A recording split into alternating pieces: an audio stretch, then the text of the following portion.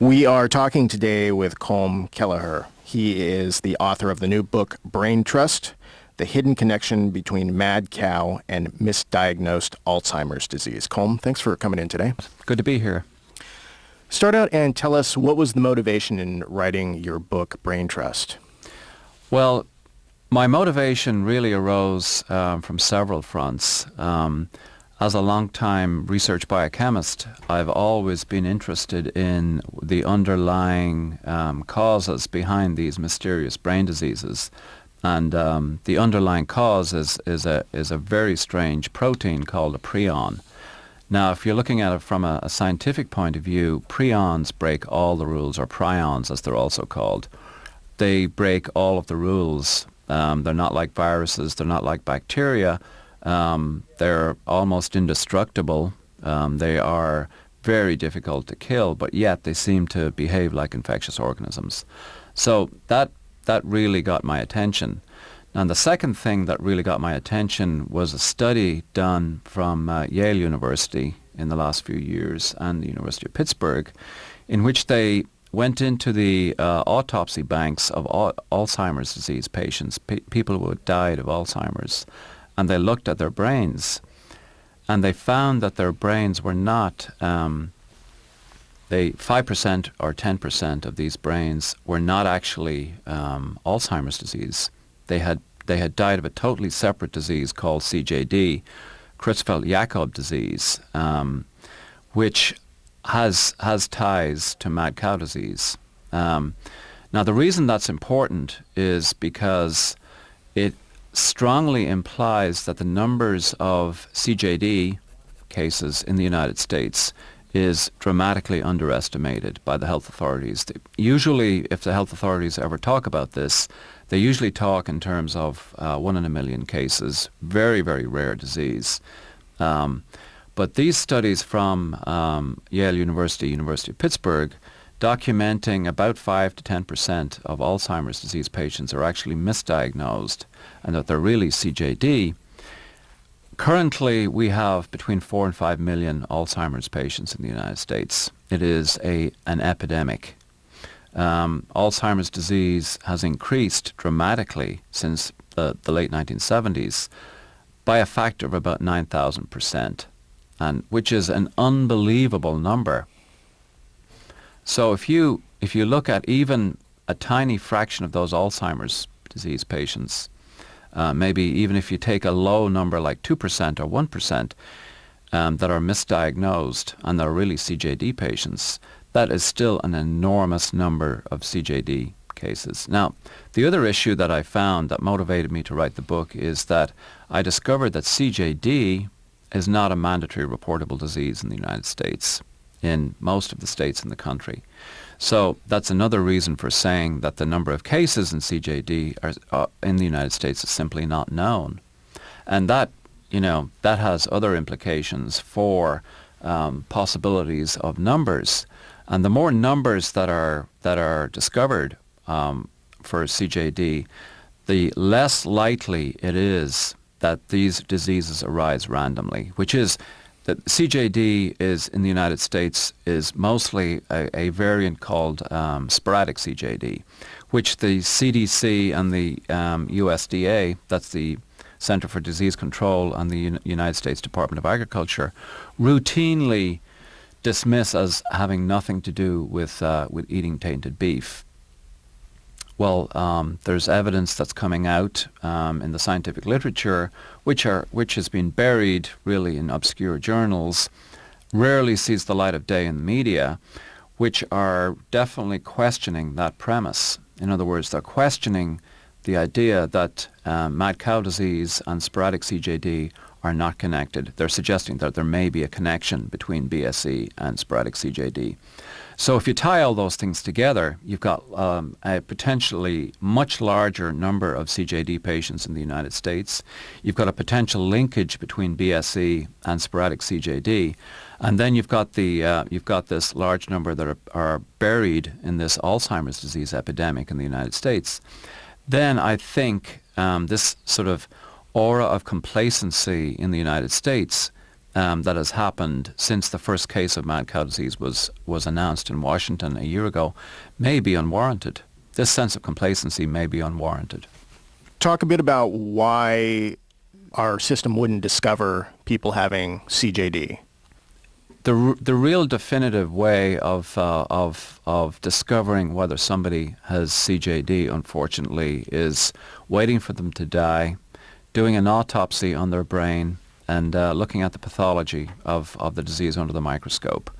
A recent survey of pathologists in California came out just in the last 6 weeks, showed that over 70% of pathologists in California have a strong aversion to doing any autopsies on CJD patients. And why is that?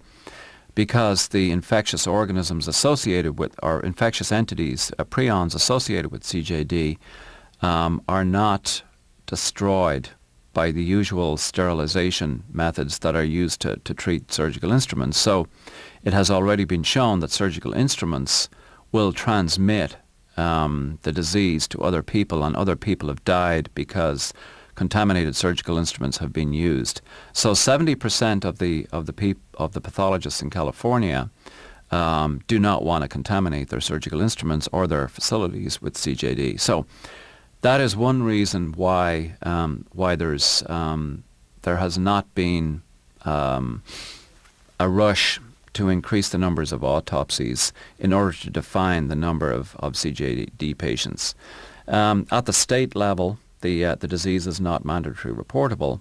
So if a CJD patient is discovered in a rural locale that outside the university research hospital system, the chances that a primary physician will diagnose CJD versus dementia versus Alzheimer's disease is fairly low, because CJD has not had a lot of press, medical press or media press. So there's a tendency to lump these initial diagnoses into sort of a catch-all that includes dementia and Alzheimer's disease.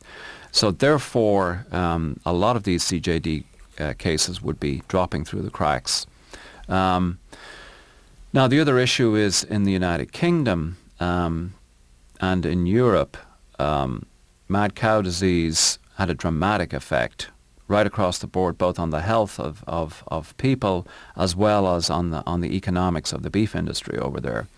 The people in the United States have looked across the Atlantic and have seen the devastation that has happened across the Atlantic. And I would wager that there's many people at the CDC and the USDA who do not want to see a repeat of what happened over in the United Kingdom and in Europe, with over 1 million cows slaughtered to prevent spread of mad cow disease, 150 young people, teenagers in their 20s and counting, dead from a human variant of mad cow disease. So I think there's a strong kind of selection in the health authorities and in the agricultural authorities to try to downplay the seriousness of these diseases. I think the American population tends to look at these as specifically a European problem. It has nothing to do with what's going on in the United States. And my book, another motivation for my book is to argue that that is not the case. Well, I think one can understand how the USDA, which is more a front organization for the beef industry, would not be so concerned with repeating what happened in the UK. But you'd expect the CDC, which you have the impression that it's concerned with the health and well-being of the citizens of this country, to be a little more on the ball on this. Yeah, that's a very good point. I think there's a strong drive at the CDC to downplay alarming the public, unless there's data there that are actually beating you over the head. And if you look at the experience of what happened in the United Kingdom, I think you can really draw some very useful lessons. And in my book, there's a very famous photograph of the agriculture minister, John Gummer, and his daughter Cordelia posing in front of the cameras eating hamburgers. And And the purpose of that was to assure the British public that eating beef was safe. And then within a short period of time, the first teenagers started dying of human mad cow disease. Young people in their 20s started dying of human mad cow disease. That was the kind of the attitude in the ministries, both the health ministries and the agriculture ministries over in Britain, is do not alarm the public. Let's continue along this line until we see everything is all the data are in, so to speak. But in the meantime, there were people dying of mad cow disease. Over in the United States, even in the last 9 months, there have been a couple of worrying clusters of sporadic CJD in New York State. It was announced in the last 8 weeks that there was about 5 people had died in a small area in Ulster County in New York State. In the Catskills had died in the last few months from sporadic CJD. 9 months ago in New Jersey, the state of New Jersey, there were reports of about 15 people who had died over a period of time, and all of those people had eaten at a single restaurant at a racetrack in New Jersey. The CDC was tasked to go into both of these and to investigate. Immediately what they said was that these cases were sporadic CJD. They had nothing whatever to do with mad cow disease. They had nothing whatever to do with eating meat. And therefore, they probably were statistical blips. In other words, that the number that's usually thrown out is that sporadic CJD is 1 in a million. Here we have 15 people in New Jersey dying over a couple of years, which is a statistical aberration, to put it mildly. CDC said it had nothing to do with eating tainted meat. Therefore, they weren't going to fully investigate it. It was kind of like a chicken and egg situation. It has nothing to do with eating tainted meat, therefore it's not a problem, therefore we're not going to fully investigate it. We're not going to go into these premises and check for prion contamination, that kind of thing. Now, interestingly, the data in the science journals started to contradict that a couple of years ago. And all of this research is coming out of London and Europe, where the research into prion diseases, for obvious reasons, is a lot more sophisticated than it is over here. What they found over in the United Kingdom is that BSE may cause different forms of CJD in humans. Not only the so-called variant CJD, which has been unambiguously tied with tainted meat, but also perhaps sporadic CJD.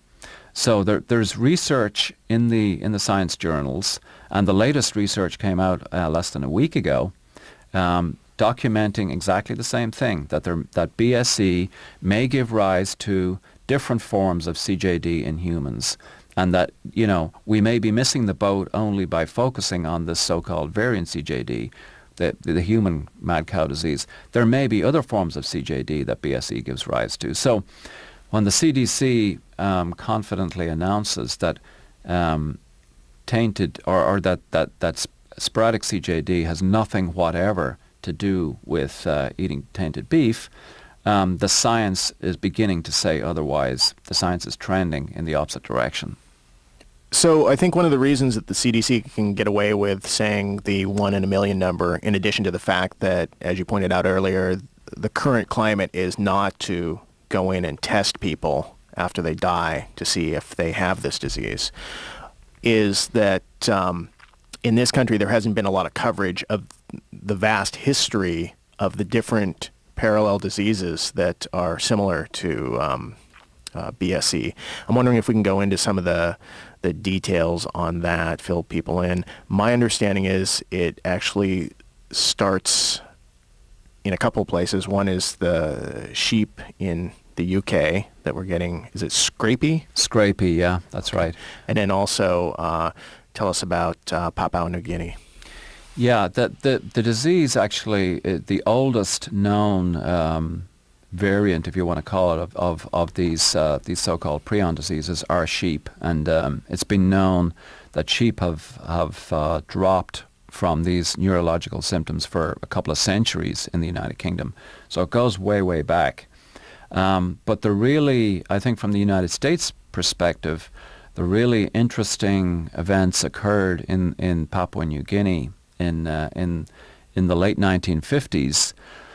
when a scientist, Carlton Gajushek, who was funded by the Walter Reed Army Hospital, and Dr. Joe Smadel, who was kind of like a kingpin at the NIH in Washington, arrived over in Papua New Guinea in 1957 and began researching a mysterious brain disease that was killing hundreds and eventually killed thousands of Foray tribespeople in the highlands in New Guinea.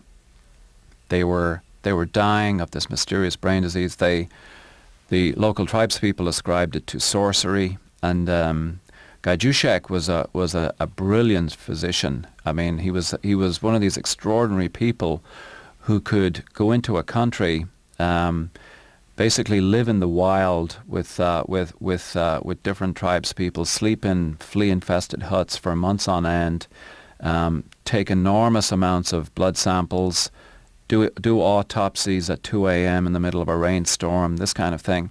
I mean, he was an extraordinary guy in terms of his ability to do this kind of medical research.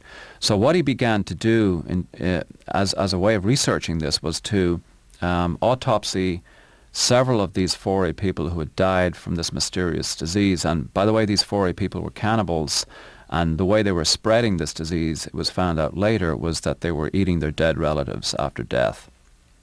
So they would eat brain material, they would eat the rest of the corpse, and that way the people who ingested it were getting the infectious entities, and they were dying, and then when they died, they would spread it to their relatives. So over a period of several decades, over 3,000 people died in that community. So Gajushek, in his brilliant, inimitable way, began doing autopsies on these people, persuaded them to do autopsies because it took a lot of persuasion, because they didn't like their relatives being cut open and their brains being removed. And he shipped a series of these brains back to the facilities at Bethesda and Fort Detrick, but mostly Bethesda. And what they started doing for a variety of reasons is they began to test whether or not this brain disease was transmissible. So they found an isolated wildlife refuge at Patuxent, Maryland, between Washington and Baltimore, I believe it is. And they got a bunch of chimpanzees, a whole bunch of different primates, and a whole bunch of different species of animals, and they ground up the brains from these dead cannibals, made a brain slurry of them, injected them into chimpanzees and primates and a whole variety of different species to see if these diseases were transmissible, and they were. The chimps came down with the brain disease, and they died. But this was in the middle of a wildlife refuge in Patuxent, Maryland. The USDA actually in 1963 visited the facility, and they were so appalled at the containment, the restrictions and whether or not the animals could escape, they tried to shut the place down. It was that bad. So one of the theories in my book is that this kind of intense series of inoculations that had happened over a multiple year period in the 60s may have contributed to spreading these prion diseases into the wildlife. Because nothing was known in those days that prions could jump species. The dramatic jump from cattle to humans that happened in the United Kingdom in the 90s was a very good example of how prions can jump species. So that was kind of the way I would look at that whole thing, is that it was like throwing gasoline on a fire. There may have been low levels of prions. For example, sheep were imported from the United Kingdom in 1947 into the United States that had scrapie. So there may have been low levels of prion in sheep in the United States, and maybe even mink. But this kind of massive parallel inoculation series of experiments that happened out in Maryland in the 1960s, my theory is that this could have spread to wildlife. Now the other part of this thing is about 20 years after this whole episode of injection into wildlife, There was a mysterious outbreak in 1985 in Stetsonville, Wisconsin, where 4,000 mink died of a strange, and these were farm mink. They died of a strange brain disease. And a University of Wisconsin research veterinarian called Dr. Richard Marsh went up there to investigate. What he did was he took the brains from these mink and examined them, and he found that all of those mink had died of essentially mad mink disease. They had died from the brain disease. So he investigated how these animals might have got this disease. He looked at their feeding habits, he looked at what they'd been fed, and it happened that the owner of the mink ranch had kept extremely meticulous records. And it turned out that this rancher had been feeding the mink dead cows, ground up remains of dead cows. So this was 1985. This was not 2003. This was 1985. So the strong implication from Dr. Richard Marsh's investigations, and he published all this stuff in science journals, was that there was a mad cow disease variant present in beef that had been fed to mink and had caused the mink to die of mad mink disease. So, the idea that mad cow disease has only been discovered in one single animal in Washington state in 2003 is not exactly the truth, because there is strong evidence that this disease has been around in this country for decades. And so while all this is happening, I understand there was also independent efforts by different scientists kind of working this at different angles, looking at the transmissibility of the disease between, let's say, mice they were testing and hamsters and the cows, and seeing like which directions the disease could go. And my impression was it looked like it could pretty much go in any direction they wanted it to. Yes, there's really now very little doubt that these prion diseases can transmit between species. And as you mentioned, there have been a lot of experiments done with mice and hamsters.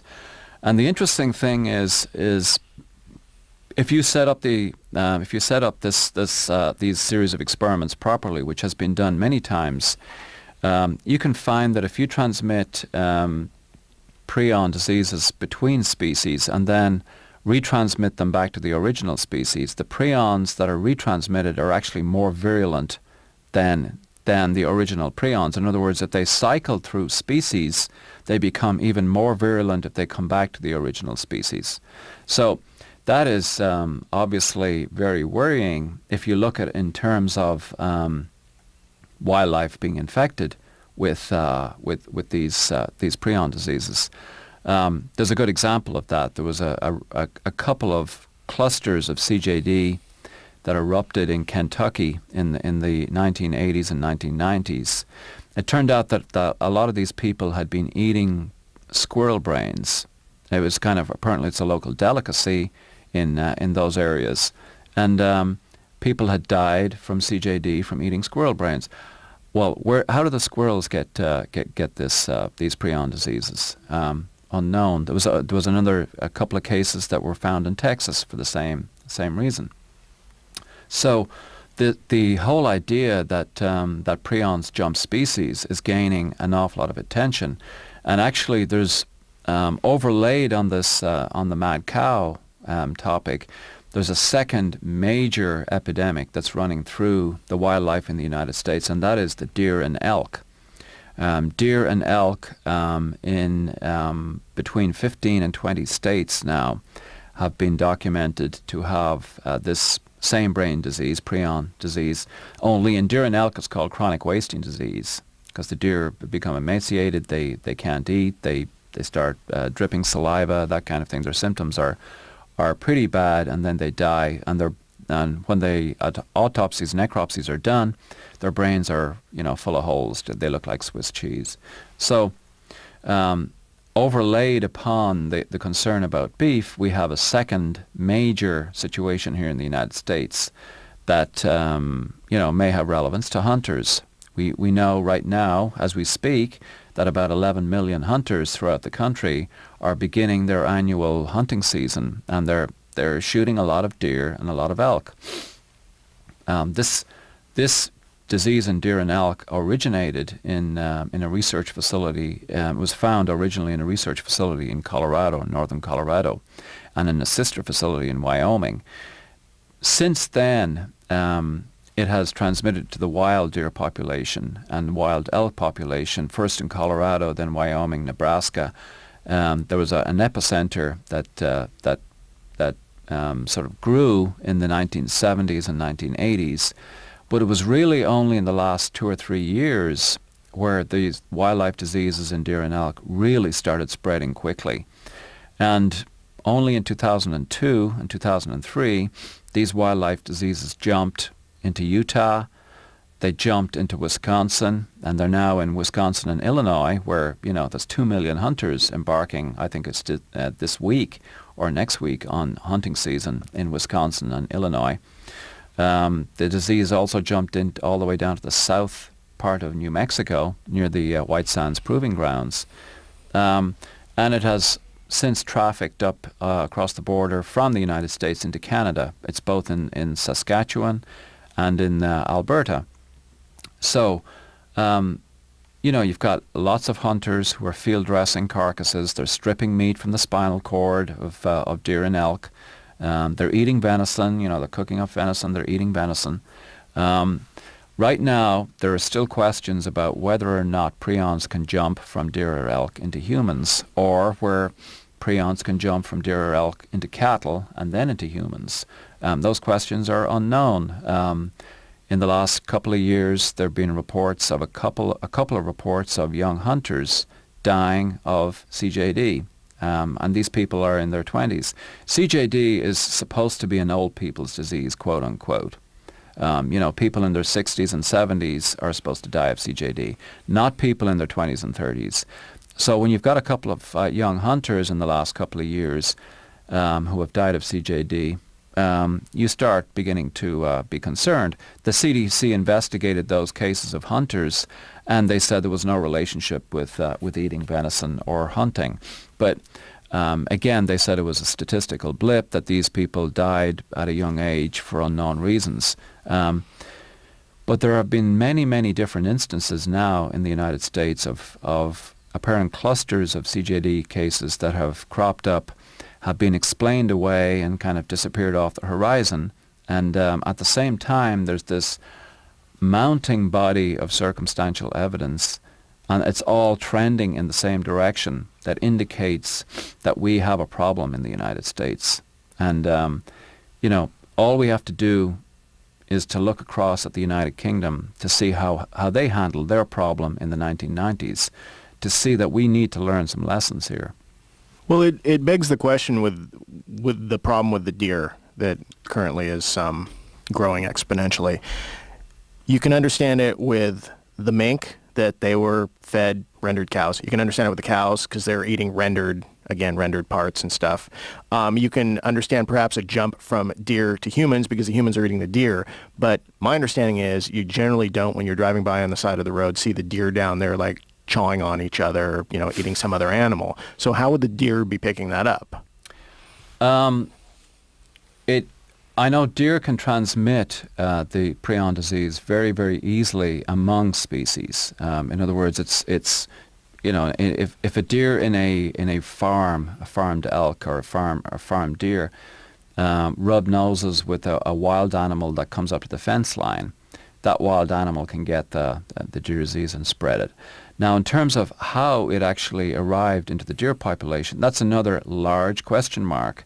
Was it connected with these wildlife or these inoculation experiments that happened in the 60s?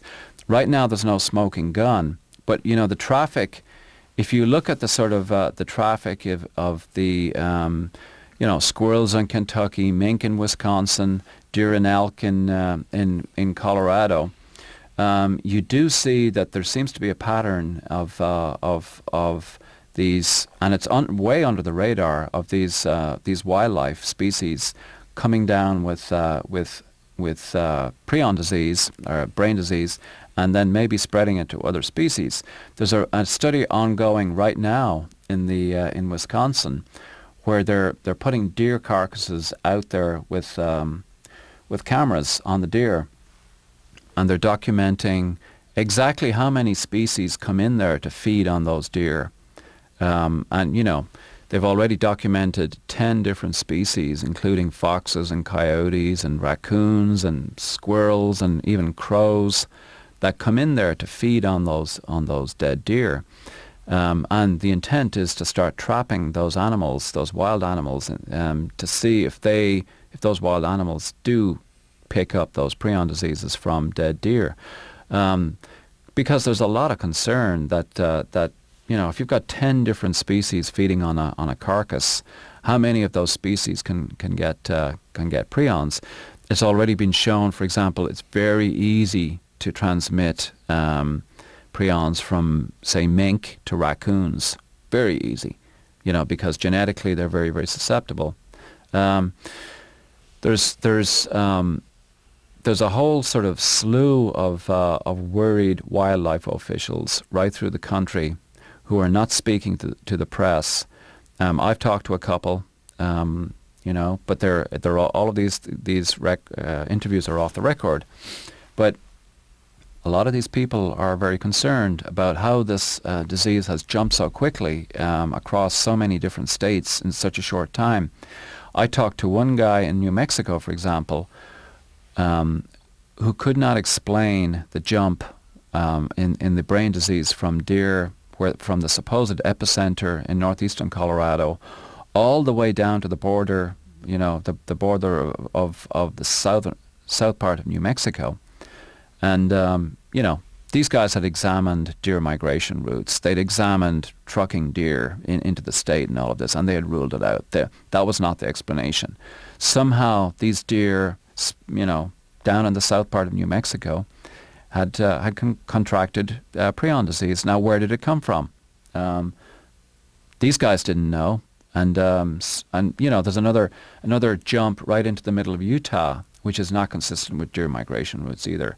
Wisconsin, you know, the suspicions that some cowboy operator may have brought contaminated deer into the state, or elk into an elk farm kind of thing. But nobody has really got the smoking gun there. So these diseases are spreading very, very quickly through the wildlife. Talk about a little bit about, because we're talking about different, technically what have been labeled different diseases, let's say scrapie, BSE, CJD, but they all share something in common. They're all exactly the same mechanism of disease, and that is this mysterious infectious entity called a prion. Now, a prion is not a virus, it's not a bacterium, it is a protein that everybody has, but the difference is that protein changes shape into a new lethal form, and that the change, once it changes shape, it's almost like a different structure of a protein that creates a lethal form of this protein. The normal form is supposedly protective in the cell, but the lethal form is associated with widespread cell death. So, if you eat a hamburger that's tainted with prions, it goes first into the gut, and then it moves into the gut-associated lymphoid tissue, which is called GALT, which is a dense area of lymphatic tissue around the gut. It then moves into the lymph system, and then moves into the peripheral nervous system, and eventually central nervous system, which is the spinal cord and brain. But it is known to migrate through the lymphoid tissue. The prion is definitely one of the most mysterious things known in infectious disease, because it breaks every single rule that's been known in science in the last 50 years. It doesn't carry DNA, it doesn't carry RNA, which are the two things that viruses and bacteria use to replicate. These prions seem to be able to force normal prions to adopt the lethal shape. And so it's kind of like a chain reaction in the cell and in the cells next to those cells, where it's over many, many years, these hundreds of millions of cells and then billions of brain cells die from this slow transmission, like a chain reaction in the brain. And it's only when, the terminal stages of this whole process, which can take years, if not decades, that the person begins to notice symptoms. The person begins to notice, forgetfulness, mood changes, feeling really, really weird and feeling off, shaking, start trembling, muscle spasms, and then seizures, and then it really starts getting serious, where all memory begins to go. Person doesn't recognize family members. This all happens right after the first initial symptoms, and it may take months, sometimes maybe a year or two, to die. Now, the very initial symptoms of CJD there's some overlap with the very initial symptoms of Alzheimer's. The difference with CJD and Alzheimer's is Alzheimer's takes much, much longer to progress. People can last for years, if not maybe even a decade, between the initial symptoms and final terminal stages. With CJD, it is usually months, sometimes maybe 18 months kind of thing. But the prion has already been the subject of 2 Nobel Prizes that have been won. First by Carleton Gajdusek for the discovery of the infectiousness in the Kuru population in New Guinea, and then the second one by Dr. Stanley Prusner from the University of California in San Francisco for his actual discovery of the prions. And there's still scientists around, even in 2004, who are saying that prions cannot possibly exist. It's like a bad science fiction movie, that these entities, they don't even require DNA, RNA to replicate. They infect other people. They jump species. They're indestructible. If you try to sterilize surgical instruments after autopsy of a CJD patient, you've got to raise the temperature to 600 or 700 degrees before you will kill these things. They last in a pasture. If a deer loses saliva that's infected with prions onto a pasture, then those deer are removed. 2 years later, a new herd of deer are put on the pasture. Those new herd of deer will come down with that disease because the prions remain infectious in the pasture for up to a couple of years. So, not only is this mysterious prion breaking all the rules in molecular biology and all of that, but it's also indestructible. So from so many different angles, these prions and these diseases associated with prions are quite scary. The disease is 100% fatal. There has never been a known case where a person, once they have initial symptoms, do not die.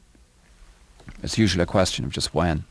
Talk a bit about why scrapie, which has been known for, I believe you said, hundreds of years, and people have been consuming that sheep meat, why didn't this whole thing pop up in the population earlier? Well, that's a very good question.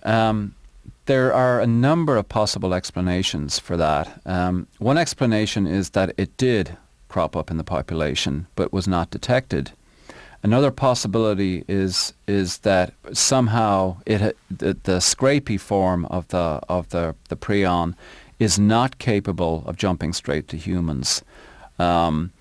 There is a possibility, for example, that the scrapie form may have been the cause of the epidemic in deer and elk, but that has not been absolutely tied down. It is more sort of speculation.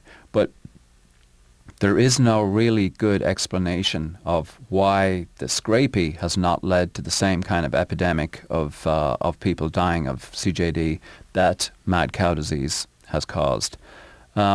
One of the things that is becoming increasingly clear as more research is done is how little we know about these prions and how they act.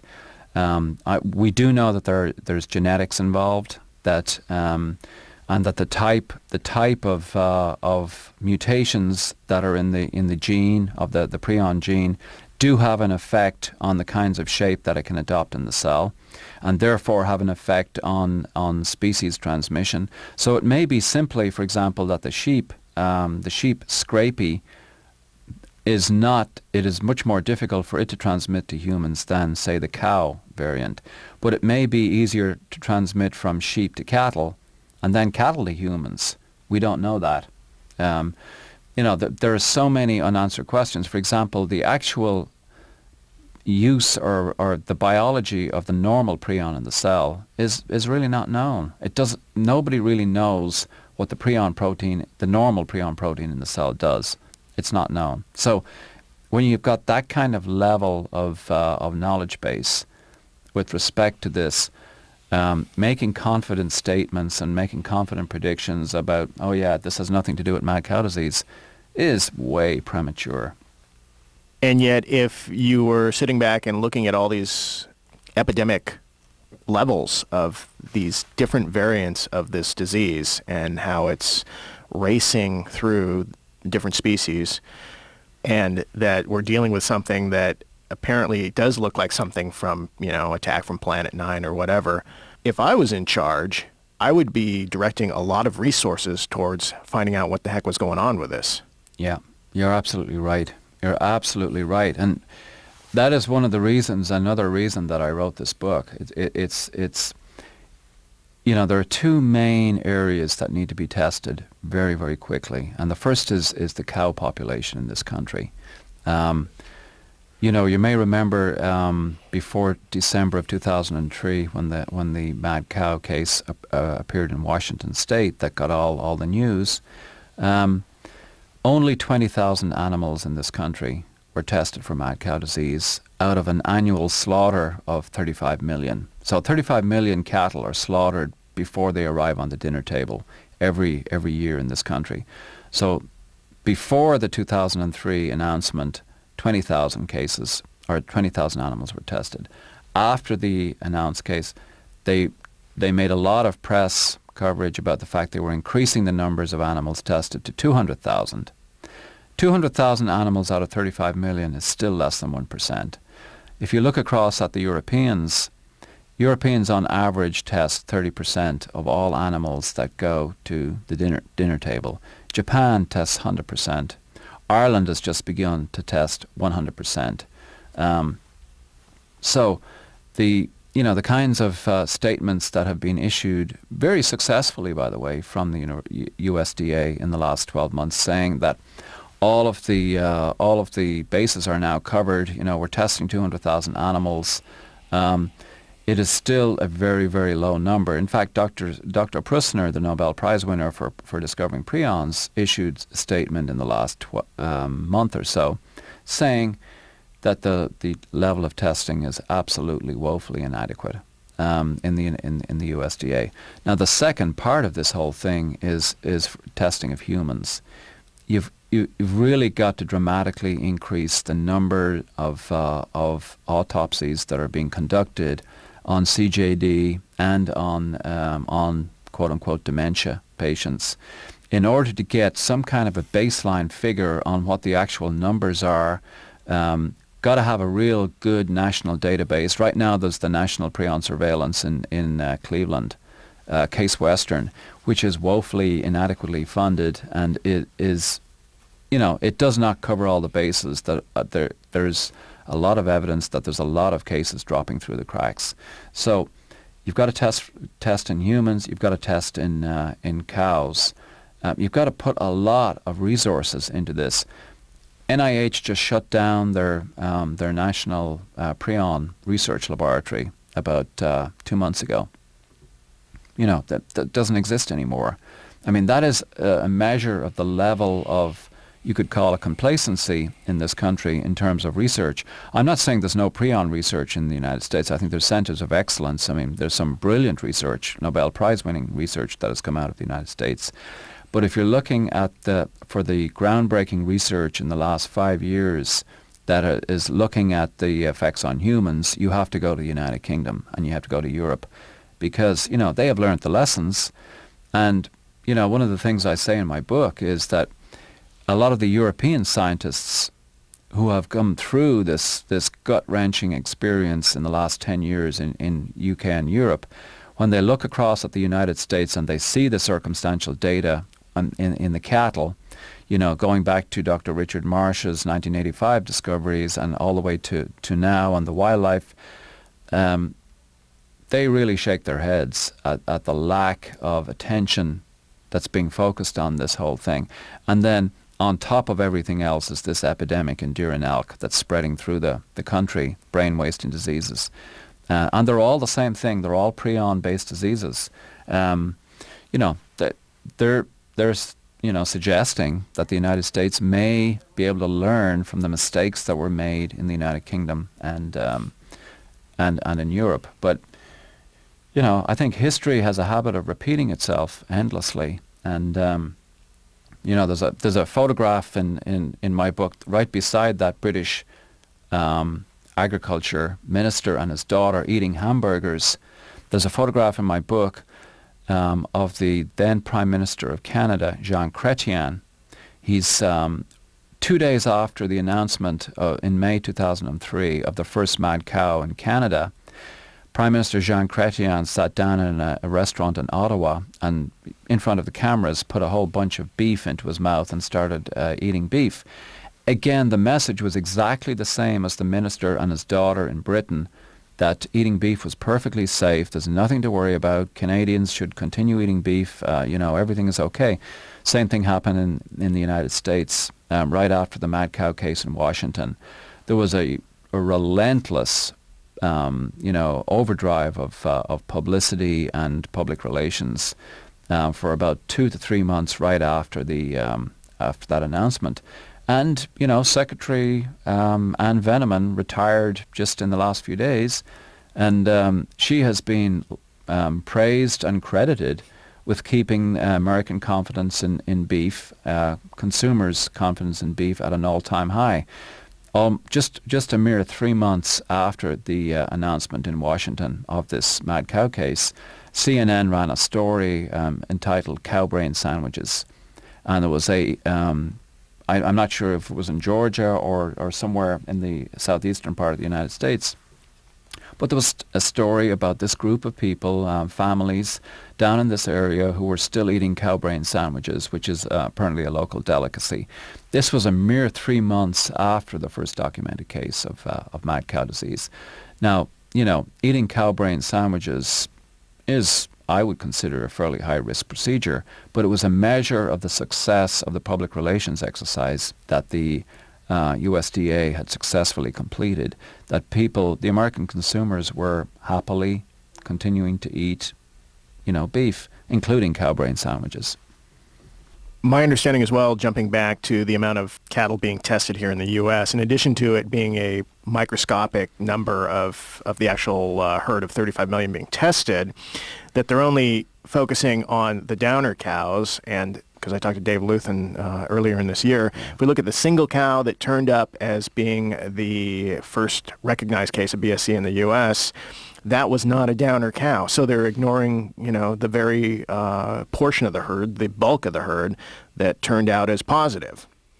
Yes, I think Dave Luthen did the country a tremendous service by coming forward and explaining how exactly that whole thing went down. And the implications, I think, of what Dave Luthen was saying are really staggering, because what they're saying is that the program, the USDA program, that was focused on testing only downer cows, which are cows that drop for any number of reasons and can't walk anymore, is that the cow that was found in Washington State was not a downer cow. It was actually walking. It was quite capable of standing up.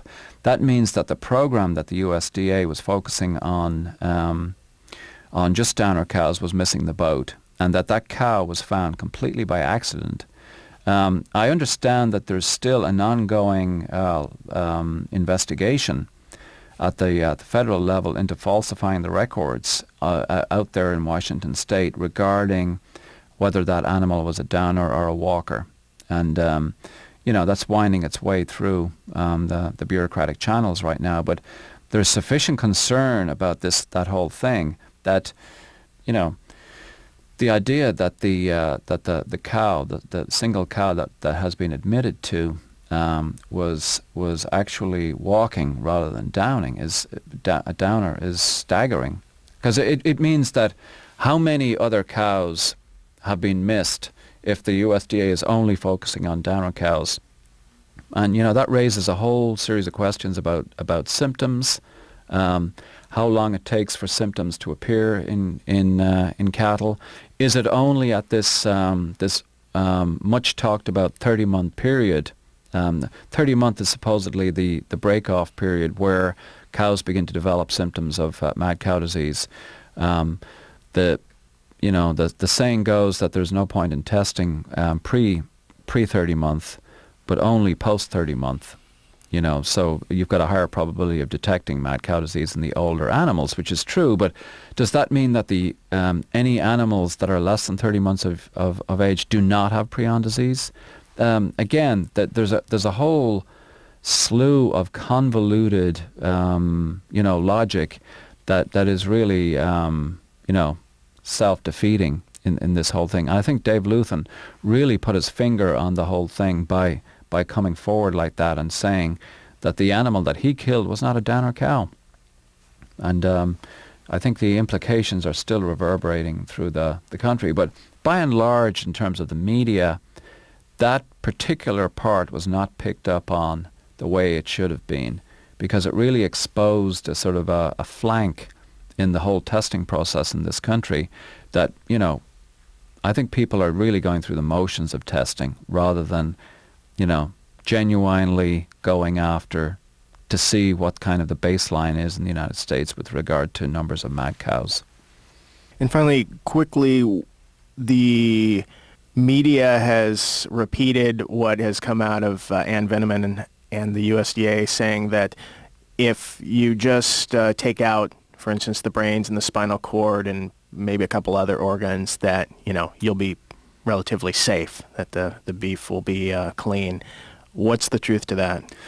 Well, that's another of these issues that needs to be intensively researched. If you look at the New England Journal of Medicine recently in the last year came out with an article showing that CJD humans had lots of prions in their muscle. They had detectable, I should say, rather than lots, detectable prions in their muscle. Sheep, scrapie-infected sheep, have prions detectable in their muscle. Hamsters have detectable prions in their muscle. What the USDA has been saying is that there have never been prions found in cow muscle. And, there have been a couple of studies published so far, but the numbers are so low that there really needs to be a large increase in the resources devoted to testing, asking that simple question, do we really need to increase the sensitivity of the tests in order to be able to detect these prion proteins in cow muscle? Because if prions are detected in cow muscle, that means that the entire beef supply, which is steaks that people eat, again is at risk. Muscle is full of nerves. It's full of blood vessels. It's already known through, again, research from the United Kingdom that prions are transmitted in blood. Both the blood donors and acceptors of blood transfusions in the United Kingdom have died of CJD. And in France, they're currently tracking a donor who has died of CJD, who has donated blood to multiple different people. So, it's known that the blood carries prions too. So the idea that beef, which is infused with both nerves and with blood vessels, would be entirely free of prions. Again, if you look at the science and you look at the public relations, I think there's a definite gap. All right. What final thoughts would you like to share with our listeners? Well, I think the real essence of this book is really, if you will, a wake-up call to the people in this country, that there have been a tremendous amounts of experiences that have happened across the water. The United Kingdom in the last few years have put up thousands and thousands of pages of documents on their website, the BSc Inquiry website, which people can go to look, to see what the mistakes, the bureaucratic mistakes, there were so many and they were so varied. The United States has a tremendous amount of lessons to learn. I believe that the complacency that exists in the United States regarding mad cow disease, regarding prion diseases, both in the wildlife and in the beef and dairy supply, I think that that sense of complacency is misplaced. I believe that we really need to get a whole series of programs of testing urgently in this country. All right. Well, I want to thank you for spending time with us today. Yeah, you're very welcome. It was really good to talk to you.